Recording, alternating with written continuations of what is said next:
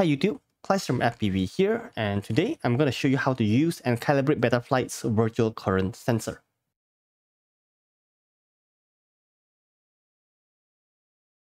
So there's many reasons why you want to have an accurate current sensor.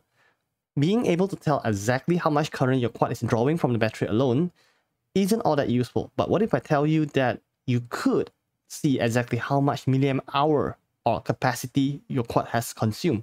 Or how much milliamp hour does your quad take to fly, let's say 1 kilometer? Or how much flight time you still have based on your current flying style? For all of the above to be reasonably accurate, your quad will need to have a way to accurately tell or at least guess how much current is being pulled. The easiest way to get this measurement is to set Betaflight's current meter source to onboard ADC. This tells Betaflight to use the ADC or the analog to digital converter on the flight controller to measure the output of the current sensor chip that's present in most 4-in-1 ESC. If you see the current or C or CUR on the connector pinout for your ESC, that's basically what that is for. That is how the ESC relays the information about the current that's being drawn by your quad to the flight controller. You just need to set the correct scale with the value that's usually provided by the ESC manufacturer, and everything should be good enough. But what if your ESC does not have this current sensor chip?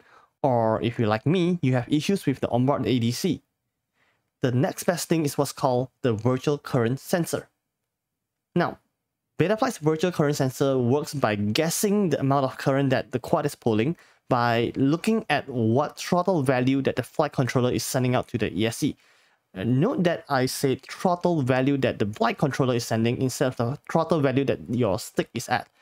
Because when a quad is in flight, the throttle value that the ESC are receiving might be significantly higher or lower than what you are inputting at the sticks due to your PID controller trying to balance the quad. It can guess or infer how much current the quad is drawing if we input a known current value for a specific throttle value. I know it sounds complicated, but trust me, it works fine enough for what it's trying to do. Alright, enough talking, let's measure some current.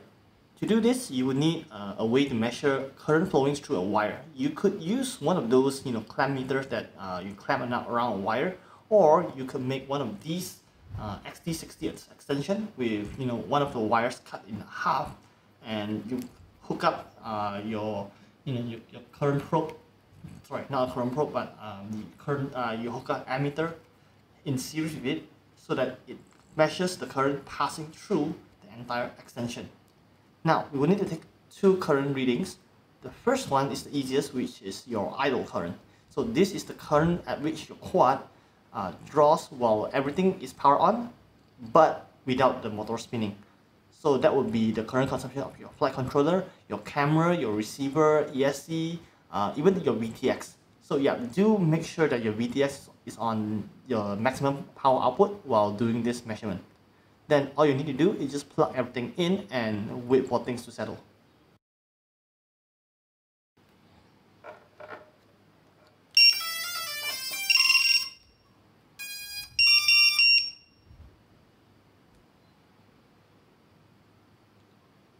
Alright, there you go, 4.77 amps.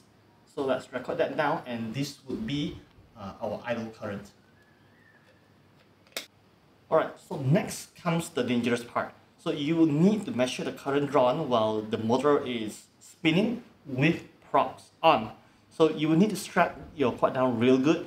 I use battery straps for this, and I strap the quad down onto a heavy wooden bench. Connect the quad to Betaflight, and well, you can use Android version for this. Okay, let me show you that. Alright, so now we have Betaflight. So let's connect. So let's go to the motors tab. Alright, so if you notice in the Betaflight official manual, they are asking for you to push the motors, all the motors up to 100% and take the current measurement there. But I think that's unnecessarily risky since you don't really want a motor spinning at 100% indoors. So what I'm gonna do is we're just gonna hit certain target. So let's check this, understand the risk, and be very sure that your quad is strapped down, because you are going to arm the motors, you are going to ramp up the motors right here, right now, while measuring. So again, I cannot stress this enough. Make sure that your quad is properly strapped down. Right? So I'm just gonna hit the target of, let's say, 1255 at the throttle values. So let's just move the master up slowly until we see the value go up. You'll notice that again your motor is gonna spin up, so be very mindful of that. So let's go to 1255 or at least close to 1255.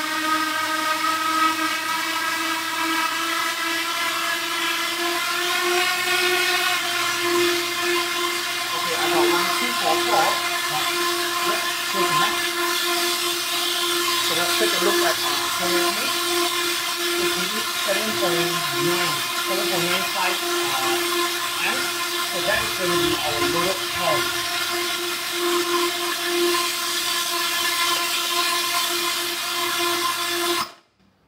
Turn it off. You can do that by just unchecking this check right up. That should we can do that by unticking this checkbox right here, and it should immediately kill the motors. Alright, disconnect and let's go back to the bench. Alright, welcome back, and now we are in the Betaflight Configurator. The first thing we need to do is let's go to the power and battery tab and set the current meter source to virtual. Alright, with this you will need to key in the scale and offset values for the virtual current sensor to work. In the Betaflight's wiki for current measurement, so there is a section whereby it highlights how does this work. So if you scroll down to the virtual sensor part, okay, so there is a bunch of mumbo jumbos and a bunch of formulas that tells you how to apply and get virtual current sensor to work. Right, so you can take a look at this, but for me, I put everything into a spreadsheet so that's easier on my side. Alright, so just now we have measured two current readings. So that will be the idle current reading and the loaded current reading. So going by the video that I recorded just now, so the idle will be 0.477. So let's key that in, 0.477. Right, then the throttle value, if I remember correctly, it's at 1235. But let's confirm that. Alright, so we are at 1244. So let's put that in. So we're at 1244 with a current reading of 7.95 amps, if I'm not mistaken, which was the final reading. So let's just take 7.9.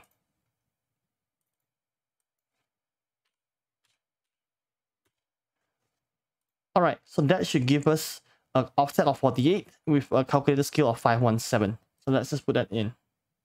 Let's go back to Betaflight Configurator. So it's already at 47. Sorry, it should be at 48 for offset. And for scale, it should be 517. Okay, let's put that in and click save. And that's pretty much it. So this should work fairly accurate enough if you're just, trying to get a ballpark number of how much current you are using. Alright, so if you find this useful, please leave a like and subscribe for more videos just like this. And if you're wondering what to do next, here's what YouTube thinks you should be watching. Thanks and see you in the next video. Bye.